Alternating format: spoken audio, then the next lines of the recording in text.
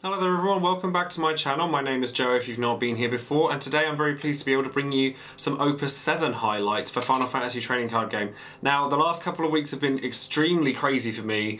So the first weekend obviously I did Euros and I gave you guys a vlog about that, which you guys can check, it wasn't too long ago in my videos. And then this weekend just gone I was at London Comic Con demonstrating the game and being basically an ambassador for the game, and it was manic, it was crazy, and I managed to get, obviously I believe that we got a lot of new players interested. So I'm really hoping that this video is going to reach a lot of you guys who have only just started playing the game. And we were actually demonstrating the Heroes versus Villains dual deck, and honestly I'm going to do a separate video on that deck because I think it's just so magnificent and so well designed that I think everybody needs to know about it. But this is going to be very similar to a lot of the other videos that I've done all the way since Opus 1. I'm going to pick 4 highlights from each element so that the video doesn't go on for hours and hours and hours, and give you reasons as to why I believe you should be focusing on some of these cards. So we're going to get started with Fire. Now the first card that I'm going to mention very quickly before I actually go into any detail with anything is Jekt. I've actually spoken about Jekt a few times in the past, and I do actually really like the card, and I definitely think it's going to see play. I think it's really good, and it opens up a lot of possibilities for Fire to start running for Sawyer and Sin, which we'll get to a lot later. But the first card I actually want to make any focus on is the other legend that's for Fire in the set, and that's Lan. Now Lan is a really high value forward that, you know, can clear boards very quickly if your opponent isn't careful, and this is kind of the direction I'm really glad that Fire is taking, because I think it's going to work really well for it. It's a really high value forward because the card that it asks for in order to gain 1000 power is actually his Searcher from Opus 1, and this kind of synergy is exactly what Fire needed. If you go back and watch my Mono Fire video, then you'll see that consistency is something that I really had an issue with, so I'm really pleased to see that coming forward here. And then 2 things to quickly note with Lan before moving on to the next card is if you use his ability, then he is technically dealing damage to a forward, so you can always chain his ability off of himself. And that's really powerful. And the other thing is that you actually only have to activate Lan's ability on resolution, so therefore once the damage has been dealt, you then choose at the latest possible time, which is the best possible time for you to whether you want to use that ability or not. Now the next card I want to talk about is Lulu. Now Lulu I actually really like, in very much the same vein as Miyun from a previous set. I think that she's a 2 CP backup that you don't necessarily want to play too early, but I think if you're playing Fire and anything, or any kind of searches really, then playing Lulu allows you to kind of play these I enter the field effects, but then don't do anything afterwards backups, but then make use of them in a really interesting and cool way. And because she's Fire, she doesn't necessarily clash with the Lulu that often gets run in Lightning in order to buff all of your Lightning forwards, so there's no clash there. So I actually really do think that Lulu is a very good card. Now there's a new mechanic in the Opus 7 with monsters across the board where there's one in every colour where you can discard the card from your hand just to get a free effect, and the first one I want to talk about is Bomb. Now this Bomb, first of all I want to note on the artwork, because all of the artworks for these particular monsters is beautiful and I love it, but this Bomb in particular is really strong for kind of just dealing that extra bit of damage. We've been used to running forwards that do things like Firion from Opus 1 or Firion again from the dual deck, where you get that extra chip damage. Zell is another example after you've gone into combat, and I think that Bomb just being able to add that 2k extra is actually really relevant. And then the fact that you get when it's on the board a spread damage effect that's been very popular in Fire decks recently as well means that it's actually quite versatile, so I really do quite like Bomb. Now the last card I want to talk about for Fire is actually technically 2 cards, so I might be cheating a little bit, but it's Aegis and Sol. And honestly, I cannot wait to see the Warrior of Light decks start to come out of the woodwork when it comes to Fire. Honestly, if any card got buffed from this set that was from a previous set, it's Light Wall, because that card is going to do some scary things in the future. Between Aegis, Sol, Warrior of Light from the dual deck, the power buffers from Opus 5, the Warriors of Light from Final Fantasy 3 that is, Warrior of Light from the dual deck again, there's actually a really strong consistency play within Fire now, and they all do really interesting things. And Aegis being able to give Wall Brave is actually a lot stronger than you think, because the whole point of Wall is to die. So if you're just throwing Wall at your opponent and then getting free damage, there's going to have to come a point where your opponent's going to have to deal with your Wall, and honestly that I think is just a really valuable thing in and of itself. And then Sol comes along as well and is a super valuable forward if you have any other Warrior of Light that can be triggered by Aegis or Wall and you just get this nicely beefy guy out of the process. And I think that honestly, whether it be fire, water, fire, wind, or fire, earth, I think there's definitely a deck there for Warrior of Light, and I cannot wait to see it. I will hopefully be building one myself. Moving into Ice now. Now I know that Ice gets a lot of, you know, love and hate relationship when it comes to this game, but the first card I want to talk about here is one that I'm really, really happy to be showing, and it's actually one that I spoiled during Euros, and it made me very happy to be the person to be able to show it. But this is Laswell from Final Fantasy Brave Exvius. As a Brave Exvius fan, it's really, really cool to have this card in the game, and we have confirmation that Brave Exvius is getting full support in Opus VIII, so people have that to look forward to as well. But he might be the only Brave Exvius card in the set, but what a card he is. Dealing that much damage to a Dole forward for 2 CP, this card is essentially Ice's equivalent to VV, and that is a scary thought in and of itself. You cannot attack safely with early game pressure with this Laswell. Now, the thing is the funny thing is that this counters the most recent build of Ice very, very well, in that Turbo Discard has very, very weak forwards. So if you're able to then just kill them off by playing your own guy, you have a counterplay to that deck in a different Ice deck. Whether that will see play in Turbo Discard and we end up with a problem of, you know, the best counter to a deck is itself, I don't know, but I think that honestly this is better suited to mid-range Ice anyway, because obviously the more Ice characters you have out, the stronger Laswell becomes. So I actually think that Laswell's going to see a lot of play. One card that I do think is going to be seeing a lot of play in Turbo Discard, however, is Gremlin. Gremlin is, well, exactly that, actually. He's a little demon, he's horrible. He's a 2 CP monster that triggers and turns into a forward. This is another archetype that's been introduced into the game that triggers after a certain trigger for, in this case, your opponent discarding a card, and then they become a forward that's a lot more valuable than the cost you put into them.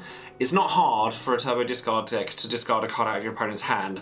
So having Gremlin come out and essentially be a Setzer for 2 CP is quite scary. You know, to be honest, I could be completely wrong. It could be that the Gremlin might be too slow for the deck, but honestly, on first impressions, and you do have to remember that this is all a first impressions video, that he looks terrifying.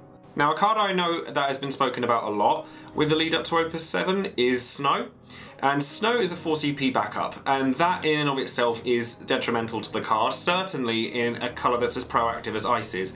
However, it does have that kind of nice avenue that Earth Wall had in Earth, where you do technically get the ability the turn you play it, because as long as you play it and then attack with something, you're not going to play Snow with no forwards out unless you have to. So I actually do think the card is very, very good, though I don't think it's the be all and end all that other people seem to think it is. And one card that I would highly suggest people start looking out for, certainly with Wind, who has got a hell of a buff in this set, is Legendary Aerith, because it means that Snow is not going to do anything to you. I will quickly go over one of the summons in this set, which is the Ice one, which is Shiva. Honestly, I find that a lot of the summons in this set are quite lackluster, but honestly, this one you are only going to run for its EX Burst. But if that EX Burst goes off, it is devastating. Dulling and freezing 2 guys, I mean, we've seen 2 CP Shiva see a lot of play and it just dulls 2 guys. Playing it from your hand is not great, but you do also have to remember that by being named Shiva, it can buff the Final Fantasy 13 Shiva from, I believe, Opus 4, that deals more damage depending on how many Shivas are in your break zone. I'm not sure that this one is going to see play because we have so many good Shivas already, but it's worth noting that that EX Burst is really, really strong. But the last card I want to talk about here is Sephiroth. Now, when people saw Sephiroth, I think people kind of bust a nut, and so everyone was like, oh my god, more discard, oh my god. However, you have to kind of look at it from a value perspective. He is 7 CP and he is only 8k.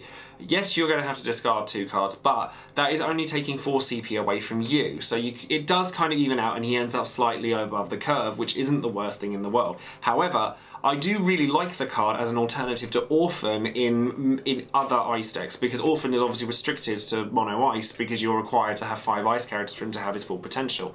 But maybe in an Earth Ice deck where you have access to Jessie, which can then search out Sephiroth or Genesis or any of the Earth Final Fantasy VII characters, or you know, you get access to a lot of different things. I just think that he's okay. I think that he's quite good.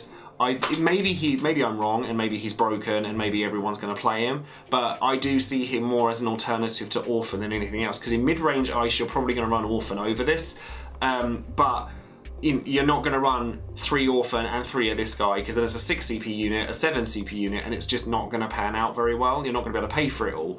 But I do think that maybe dual-coloured decks would use this.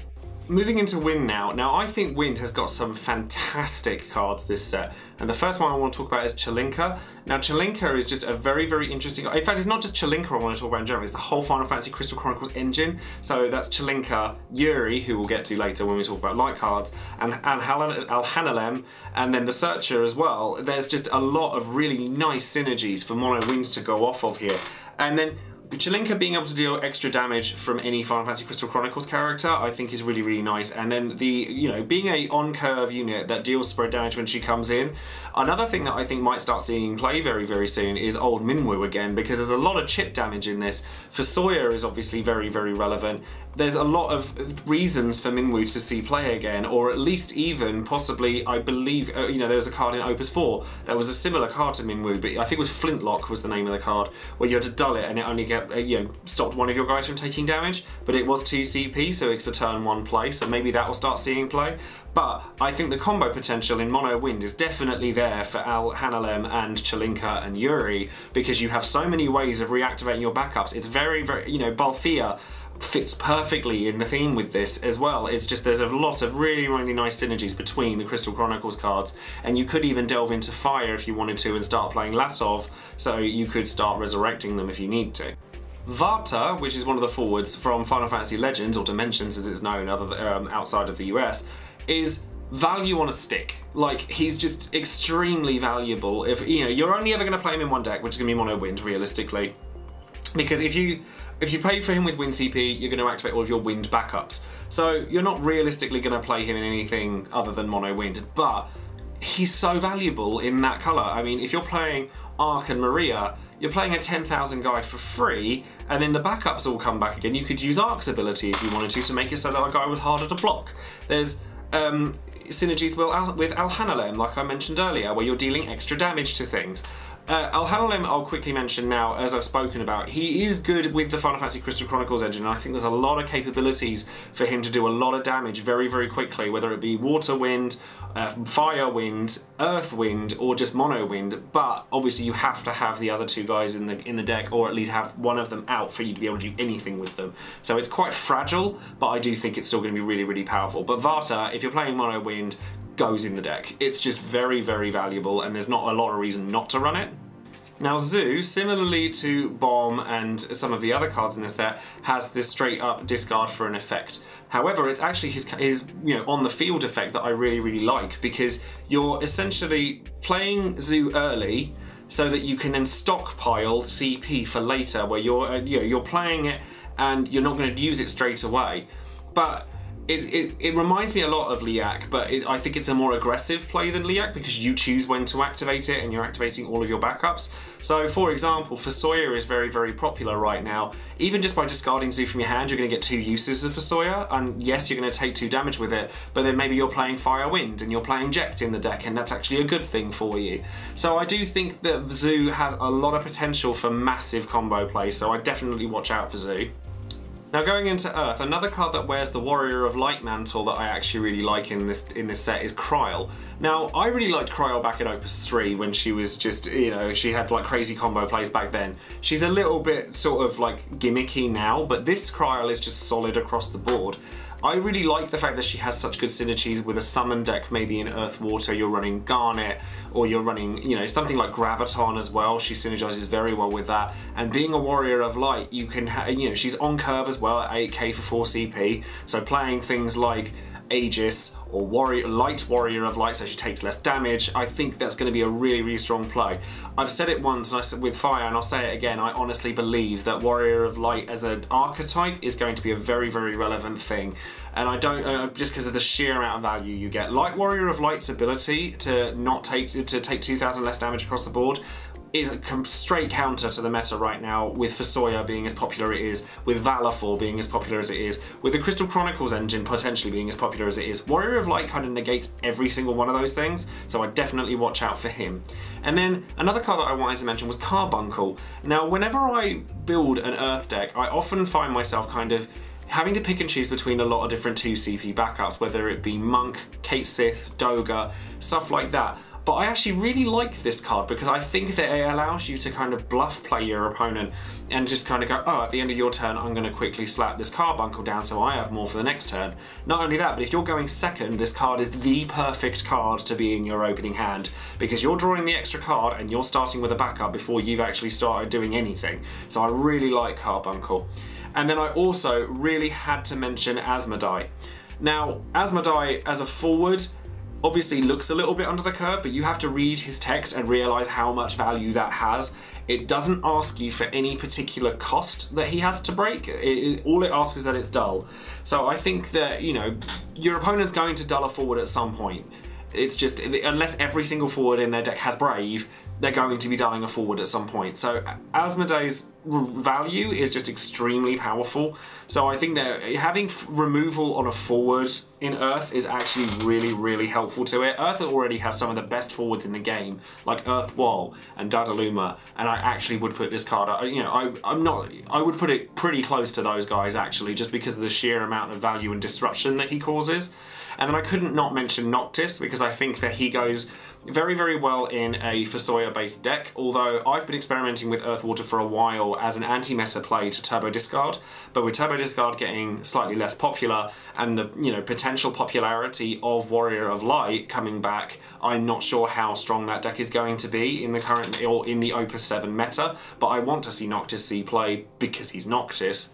But one bit of advice that I would try and give to everybody is, while it's really cool that Noctis is in the game, and yes, he is quite a good card, don't allow your fandom for him to blindside you and make you play him in situations that you shouldn't. Now in Lightning, there's another monster archetype that I really like that's been coming forward in this set, and that's the monster forwards from World of Final Fantasy. So that's Zapt, Babblers, and Frizz, which are Baby, Shiva, Ramu, and Ifrit.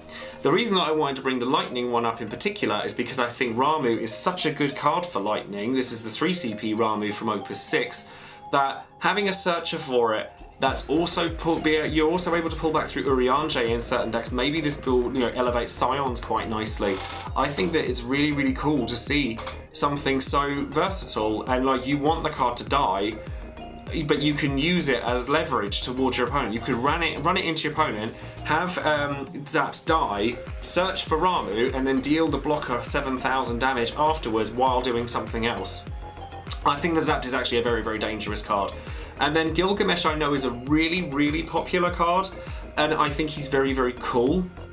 I personally think the best way to run him is like a Lightning version of Opus 1 Vanille, where he's just a persistent forward that won't go away. But I think that there is potential for maybe an Earth Lightning deck to come around that uses maybe Gipple or Opus 1 Kefka to make it so that he's 10,000 power, so that he can have Brave and attack twice. But I think loading like 9 to 12 copies of Gilgamesh in your deck is probably not a good idea, and I don't think that he's strong enough to sort of stand on his own. You have to have quite a lot of external stimuli in order to make him into what he wants to be. But I do think that the card has potential. I want people to be cautious when they run this card. Seymour is very, very good in opening Fusoya up past water decks. In Water Lightning, it's just a straight staple. It's Ephemeral Summoner, but it's in Lightning instead of Water, so therefore it opens that archetype up like a great amount, so that you could then run, say, Lightning Fire for Fusoya, and you know, you might not run as many copies of him, but being able to stack EX Burst on top of your deck is actually quite powerful regardless, so I really, really like Seymour. And then finally, X-Death is an interesting one because he's a backup that can pull things out from either player's break zone, which is an unheard of mechanic up until now. However, the reason that I do like him, probably only as a one-off in any Lightning deck, he'd only really go in Mono Lightning as well, because I think that Lightning is very, very good at wanting to get to 5 backups regardless, but obviously with X-Death wanting to be the 5th backup, I think that that kind of throws a wrench in the works. But you know, Idir is obviously wanting to have 5 Lightning backups out as quickly as possible, and if X-Death is your 4th or 5th backup, he's still able to pull out things like Ammon or Zemus, so I think the value is definitely potentially there, but I just think that you're going to want to run one of him at most, I would say. Now, Water also plays into the Warrior of Light mechanic in Dusk. Now, Dusk is a really interesting card when paired up with Light Wall. If you have Dusk and Warrior of Light from the starter deck in your break zone, you have the potential to do either offensive or defensive plays depending on what you need Wall to do. So if you have a Warrior of Light other than Dusk, you can draw a card off of it. The summon gimmick on Dusk I don't think is that great. I think that you're probably only going to want to run one of him, maybe two. And then that way you're just getting a bit of consistency out of the engine for Wall, because if you've played Wall for 4 CP, grabbed a Warrior of Light from the top of your deck, reducing his CP by 2, and then he's died and you've pulled back a 3 CP guide that's drawn you a card, the value you've gotten out of that Wall is ridiculous. So I definitely want to keep an eye on Dusk. Then the other cards I wanted to mention are both versions of Tidus, actually.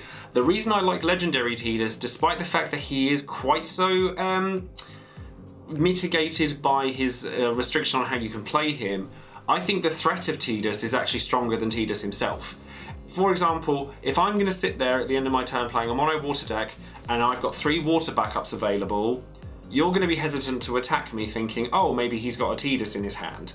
That, you know, you could not even play him and he could be in your deck. Obviously, if you get to a top cut in a tournament, it's going to be pretty revealed that you're not going to have a Tidus in your deck. But by that point, you should already know what your deck is doing. But you can make the bluff plays against unsuspecting players. But even if you do play Tidus, you only have to play maybe one of him, because you're only going to have to play him once, and that's going to strike the fear of God into somebody attacking you. And I really like that. But then the other Tidus from Pictologica I really like as well, because he shares a colour with things like Viking and Layla, which are already massive advantage generators, but he's got a dirty grey body on him while he's doing it, and I think it's really, really cool. So I definitely want to keep an eye on both copies of Tidus. They are both Guardians, but honestly, I'm not a big fan of the Guardian deck. I think that, honestly, they're trying too hard to do the Gullwing thing, and Kimahri's too easily removed. So honestly, the whole kind of archetype falls down a little bit as long as Kimahri's gone, and Kimahri requires too many things other than him going on for me to really love the deck. But if you're a massive Final Fantasy X fan, then go out and prove me wrong and show me an amazing Guardian deck, because I'd like to see it. And then the last card I want to mention for water actually is Halicarnassus. I actually think that Halicarnassus is really, really powerful on the ability to both, you know, be removal for water, which we don't see a lot of. The cost on it is very, very heavy, like just to discard 2 summons, but there are summons in water that are less useful sometimes than others. For example, if you're running water and you already have like cycle through all your Fasoyas, etc., your Pew Pews aren't going to be as useful. If you're against an ice deck, your Leviathan decks aren't going to be as useful, so it gives an alternate use to those. And removing all of your opponent's forwards abilities for a turn means that things like Emperor aren't going to hamper you anywhere nearly as badly as it could do. And I do think that Halicarnassus is actually a really, really strong card. I also really, really like the character, and I like the artwork, and the fact that it says Queen as her job. Quickly going over the light and dark cards of the set. The first one we're going to talk about is going to be Yuna. Now, I'll be honest, I don't particularly like this Yuna. I think that she's kind of unnecessary. I think the main reason for this Yuna to exist is to allow you to play YRP from Opus 1 outside of Wind Water, because the only water part of that was Yuna, so now that you have a light version, you could take them and Valor out of that kind of shoebox and then kind of open it up a little bit. But because she's a forward and she's not a particularly powerful one at that, she's going to get killed too quickly. And unlike Yule, who allows you to look at the top card of your deck, she forces you to reveal it. And the worst thing that you can do is give your opponent more information than they need. And that's a reason why I will probably not play Yuna, and I just don't think very highly of her, to be honest. And then Yuri, on the other hand, I actually do think very highly of.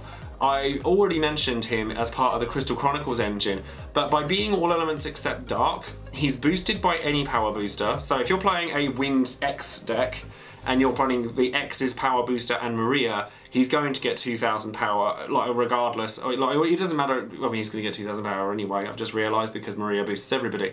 But you see what I mean.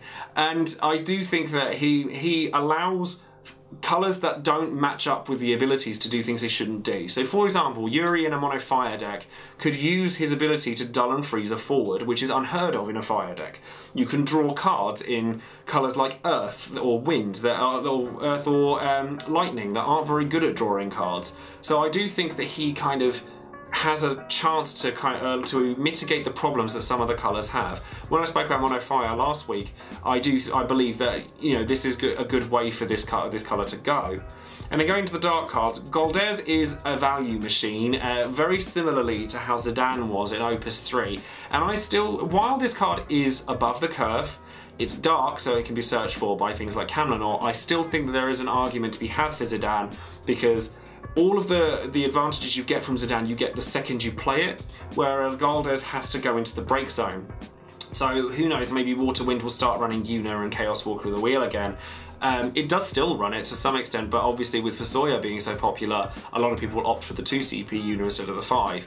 But I think that I like the card a lot, but I think that Dark has so many targets that that Camlanor can search for. Like Shadow Lord is very, very popular at the moment, and who knows? You have to kind of wait and see where the meta goes before you can decide something like that. Because Shadow Lord's obviously only going to be really good if a lot of 2 CP forwards start to see play like they are now. Whereas if you just want value, Goldes is going to do that for you. And then Sin is arguably my favourite card in the set. And it's not because of that S ability, I can tell you that right now, because I don't like that S ability. I think it's really, really gimmicky, and I don't think it's very often you're going to see it go off. But if you want to try something really crazy, play it alongside an Eldnash, and a Spiritus, and then have Giga Graviton and Paradise resolve at the same time, because you choose the order in which those two things resolve, so you win before you lose. So you can do that if you really want to. But I think the reason this card is so good is because it is dark and it is a board wipe. If you're against an Earth deck and you play 5 forwards onto the board, chances are you're going to be frightened of a Shantotto hitting the board. Now, you're not going to be able to do that against anything. I like this card as much as I do because it punishes overextending really badly, and monster decks can't even get away with it anymore, and I really enjoy that. Yes, you take a point of damage, but honestly, that's not the worst thing, and there are things you can do with that. You still get EX bursts off of it as well. It doesn't say you can't, so there is that to note as well. So you could see this in play next to Seymour or Ephemeral Summoner. Probably Seymour, because he's not going to get blown up by Sin, but I just think that Sin has a lot of potential to see play. And again, like I mentioned with Tidus, I think the threat of him is actually stronger than he is himself. But I really, really like what he brings to the table. So that is it for my Opus 7 highlights video. Thank you very, very much for watching, and do sound off in the comments below if there's a card that I've missed that you guys really, really love and I want to hear about it. I obviously couldn't go through every card in the set because otherwise this video would be hours and hours long. And let me know in the comments as well what decks you guys are planning on building, what decks you'd like to see a deck profile for on this channel, and just let me know what you guys think of the set in general. So don't forget to subscribe to the channel, and don't forget to check out all of my social media links and my Patreon if you would like to support this channel further. And I thank you very, very much again. I'll speak to you guys soon. See you later. Bye now.